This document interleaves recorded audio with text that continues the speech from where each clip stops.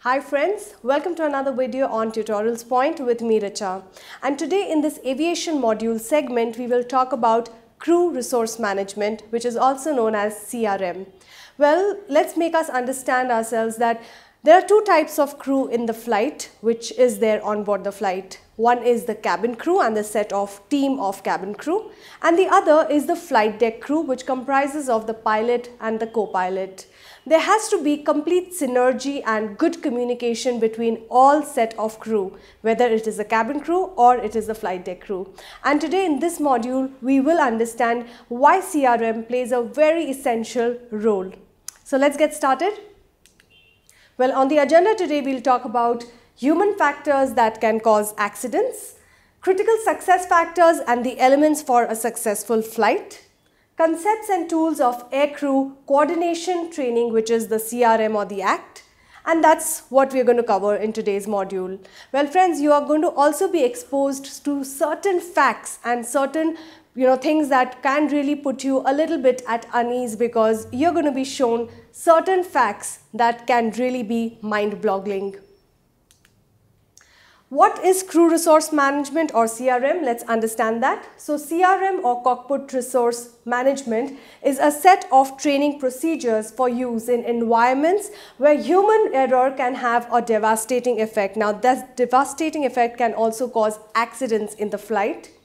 Used primarily for improving air safety, CRM focuses on interpersonal communication, leadership and decision making inside the cockpit. So, well, that's what we're going to understand on CRM. The goals of CRM are three essential attributes, which is knowledge, skills and attitude. Well, the air crew, whether it is the cabin crew or the flight deck crew, needs to have complete knowledge about each and everything in the aircraft. Whether it is a normal situation or an abnormal situation, they need to be knowledgeable about each and everything and how to handle that. Skills, they need to have good communication skills, they need to have good leadership skills as well. The attitude of the crew needs to be very positive. You might be faced with situations which are negative, but you need to still keep yourself positive, having a positive attitude. Well, that's something devastating to even know that 80% of the accident in the flight happens because of air crew error, and it could be the mistake of the flight deck crew or even the cabin crew member. Whereas 20% of accidents happen because of weather changes or weather forecast, equipments, maintenance, airport, which is ATC, air traffic controller, as well as certain other miscellaneous factors. So my friends, if 80% of the errors in the flight are caused because of crew, it is very essential and imperative to understand that crew plays a very, very major role in the entire segment of aviation. Well, to throw some highlight on what are the other causes which can lead to certain accidents in the aircraft, the flight crew astonishingly has 493 number of accidents which has happened because of flight crew miscommunication between them. The airplane, meaning the outer part of the airplane as well as the inside, has caused 124 accidents. These, my dear friends, is known in the period from 59 to 1990. Maintenance, because of maintenance issues, 21 number of accidents have been caused. Weather has led to 34 number of accidents. ATC has led to 37 and other miscellaneous has led to 47 number of accidents between the year 1959 and 1990. Well, typical aircrew errors, what are some of the errors which can be caused by the aircrew? Loss of situational awareness. Loss of situational awareness could be something like not being able to judge properly or not being able to understand the situation properly, because of which it leads to human errors. Poor judgment or poor decision making, understanding of how to take a decision or being quick in decision making can lead to this. Preoccupation with minor technical problems, so that can also be a cause of an error. And inadequate leadership. A lot of times people don't know how to be good leaders. A flight crew, for example, a pilot may not be able to designate or delegate authority to his co-pilot, and it can be the same for cabin crew member also. So you need to not take all the work on yourself. It's important and imperative that you distribute work evenly so that you also have some breathing space. Well, typical airline or rather aircrew errors are having this particular cycle, and this is important to understand that you need to have good planning. For every flight you need to have a plan of action, and basis on that you need to take up each and every challenge which might come your way. Waiting for the response from the flight crew side. You need to constantly talk and communicate with your fellow crew members to understand whether they are alert or not. So keep getting responses. So this cycle has to be followed for each and every flight that you take each and every day. Certain positive flight crew characteristics which are there for each and every cabin crew member. They are in control of people and events, or rather they appear to be. So when you look at a flight crew, when you look at a cabin attendant, they look very sure of themselves and they look very positive and in command of the situation, or rather appear to be. They have inbuilt calculated emotional distance. As a cabin crew member, you cannot get very emotional. So you need to have a lot of diplomacy and tactfulness also, and not able to emotionally distance yourself. Mission-oriented compartmentalizers, so they work on a mission and they've compartmentalized themselves accordingly. They have a systematic, methodological and predictable way of working. So everything works according to a process, everything works according to a particular plan of action, and that's positive characteristics of cabin crew member. Now let's look at the negative characteristics. Well, some of the negative characteristics are, they're not very spontaneous, means they're not very quick at decision making or very quick with understanding what the situation demands of them. They can and do become complacent as we get better. What happens, friends, is once you start flying as a cabin crew member, after a couple of years, you become so stagnated and you become very, very lethargic and lax about a lot of things. And you feel that I know it all. So that is the time when you become very complacent, and that can work against you at times. They do meaningless rituals, which is a trap. So they keep doing rituals which they themselves do not know why they are doing it, and it is a trapful situation for them. Need positive feedback. All the time they need something positive to be given to them, and if a negative feedback comes to them, they're not very confident about taking it in the right spirit. So they always need positive feedback. Well, dear friends, now we're going to talk about crew incapacitation. What is the meaning of incapacitation? Incapacitation means trying to not be as what is expected out of you. Incapacitation also means when you have sickness or when you're not in your full senses. Now there are two types of incapacitation. One is obvious and one is subtle. The obvious incapacitation is obvious because you can see it. The person in front of you, rather the flight captain or the co-pilot, could be showing very obvious signs of not being physically as well as mentally emotional, in an emotional state of mind. So you can look at them and they might be vomiting, or they might be not feeling good, or they might be having a headache, etc. And you can see it happening in front of you. Well, the subtle incapacitation is a little hard to miss because they don't show these signs. It's not physical. So what you might want to do in subtle incapacitation is you might want to check with the pilot by asking him certain questions, and if he's answering, well and good. If he's not answering those questions, you need to make sure that you know that that particular captain is not undergoing subtle incapacitation. A captain might be feeling sick because of the food he has just eaten, or he might be stressed or distracted or not in the correct frame of mind. If the pilot of the aircraft is not well, it can lead to a disaster. It can lead to the aircraft crashing or making any kind of errors which can happen. Hence, it's very important to take care of subtle incapacitation, just for the simple fact that it's hard to recognize. Well, certain conflict resolution techniques, certain destructive techniques are, they apologize a lot. So there's a lot of premature apologizing, saying sorry a lot of times. They refuse to take the flight seriously, so they are looking at a flight in a very fun aspect, not really understanding that they're passengers on board and it is their responsibility to make sure that they're safe and secure.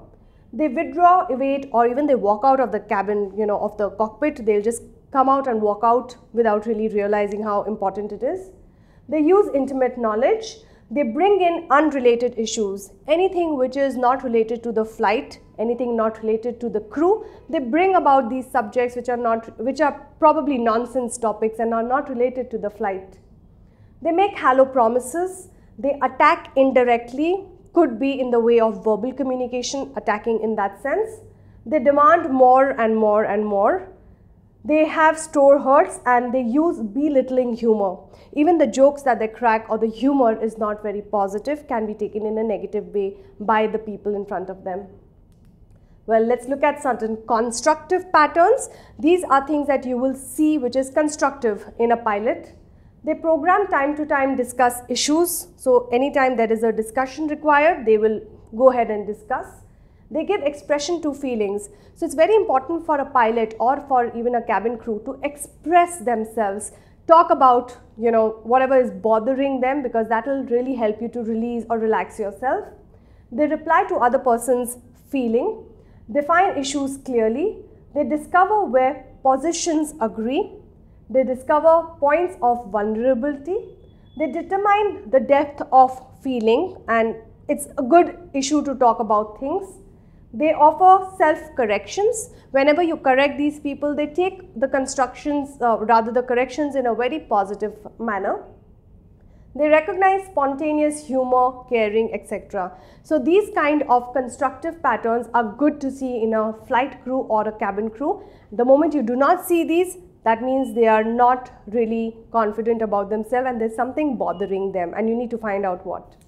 So friends, we are now going to talk about workload performance. Let's understand that the workload of a flight attendant is directly proportional to the kind of errors which might happen inside the flight.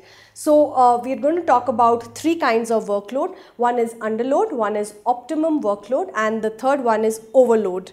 Well, let's understand these three and how it's important for a flight crew or a cockpit crew to be under which particular category. So underload is when there is increased activity because there's less of work for the flight crew. So that leads into boredom, fatigue, frustration and dissatisfaction because there's not much work given to them or assigned to them, so they're not really that effective with their work probably.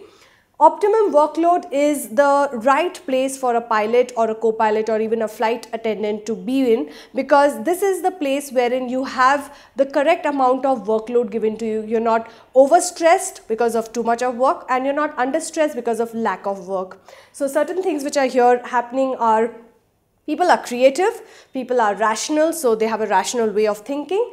They're good at problem solving and they also progress, change, and they're really satisfied with their work. So this is a good area for the pilots and co-pilots to be in because they have optimum workload. The third area is overload. This can be a disastrous place to be in because here the captain is really overloaded with the work or the flight attendant is really overloaded with too many things to do, and because of which they are not really able to prioritize and delegate as well as expand the time, because of which they have a lack of judgment. They do not really delegate their work properly. They are irrational. They can make some major mistakes because they are so stressed out. They are not good at problem solving. They are constantly exhausted at work.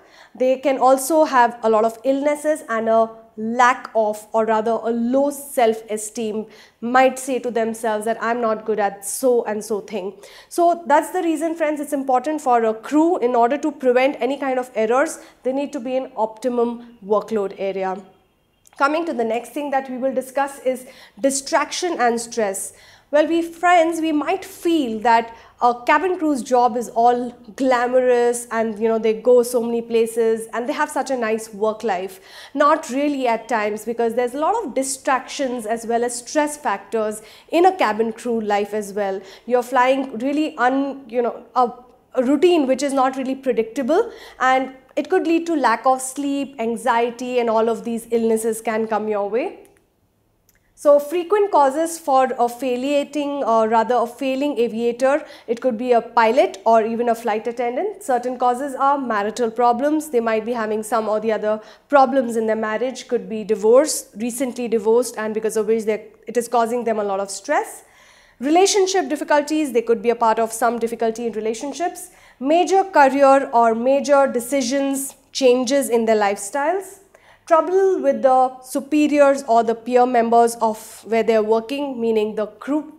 and they could have got recently engaged, which could make them not really at ease with things. So these are certain causes because of which they are probably could be stressed and distracted at workplace. When a crew is distracted, it is not good because it can lead to errors.